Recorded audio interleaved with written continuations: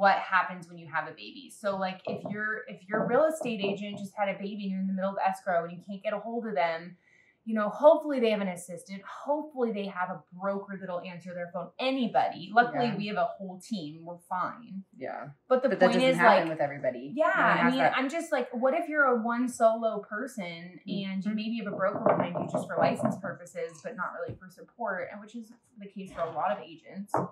So anyway, the point is just kind of just being aware, you know? I mean, like, not only is it a physical thing, like, to grow a human and, like, repair from that physically, but it's emotional, you know, the sleep thing. Like, I know you had a client that felt upset after you closed, like, you just disappeared, but you just had a, you know, like, if you just had a baby, like, there has to be some understanding there. Yeah. Which is kind of funny when it comes to, like, a woman getting upset at you for, quote, dropping off the face of the earth when you just birthed a child and your insides just became destroyed.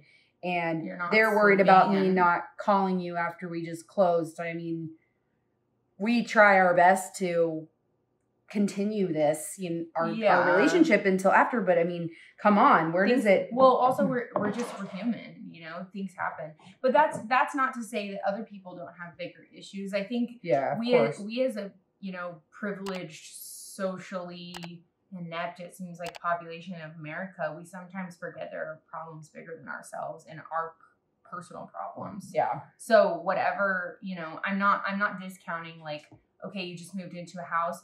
Oh my gosh, your plumbing's broken. Like, there are problems. You're freaking out. This is the last thing you want to deal with, for example. But if your agent's not answering for whatever reason, had a baby, you know, can't you call a plumber? Your home warranty, like.